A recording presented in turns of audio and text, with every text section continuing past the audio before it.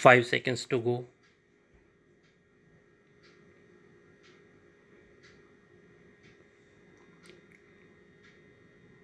Start.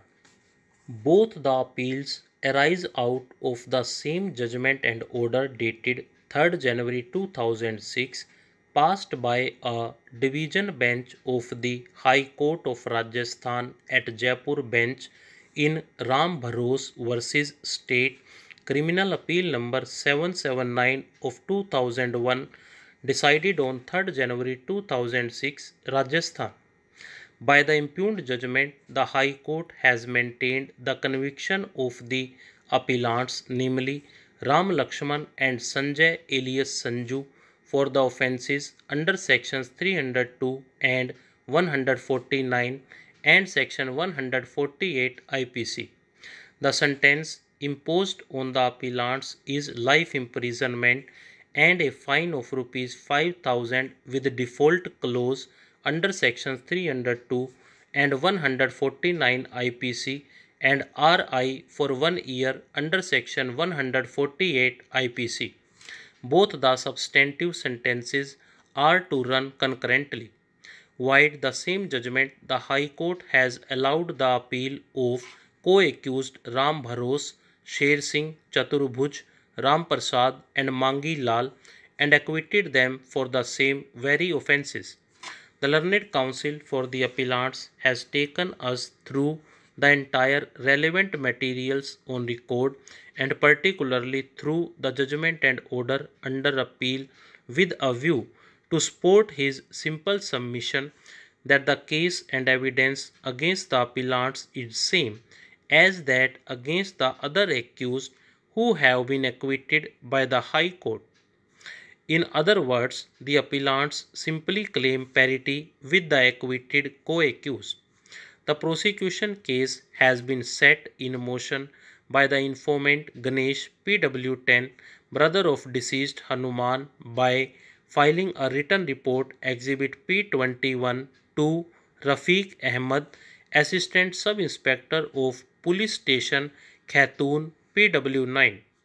The case in brief is that around 7:30 am on the said day, the informant was taking bath at the bank of the river and his younger brother Hanuman proceeded towards bushes to attend the call of nature. After bath, while coming back, the informant saw Sanju and Ram Lakshman, the appellants, armed with gupti and sword respectively near the river bank.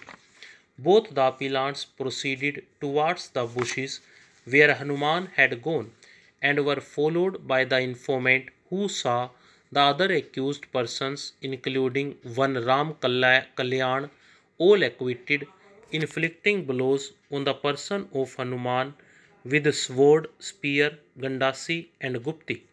The other assailants were joined by the appellants Sanju and Ram Lakshman, who also caused injuries to Hanuman. Ram Kalyan tried separately and acquitted. Chaturbhuj and Sheru inflicted sword blows on the head of Hanuman. Ram Prasad caused injury with spear.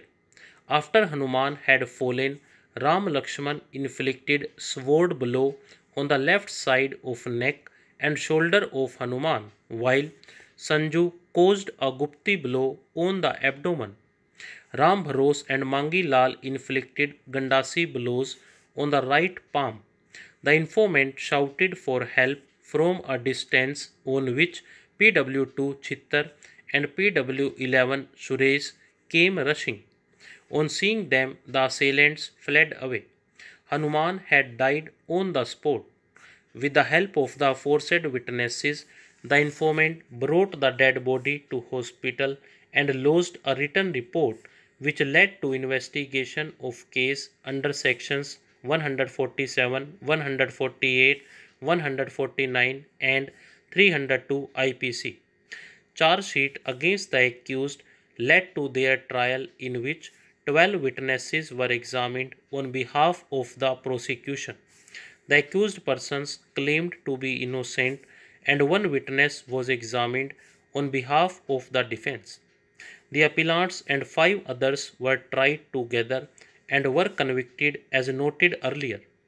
Co-accused Ram Kalyan, who had allegedly given a sword blow on the head, was tried later vide trial number 42 of 2000 and was acquitted vide judgment dated 16th August 2002, mainly because the informant PW10 Ganesh turned hostile and denied the presence of Ram Kalyan at the time of occurrence.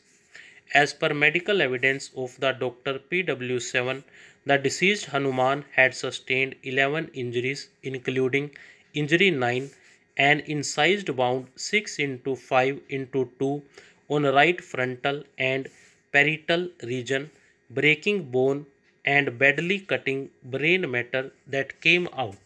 Stop.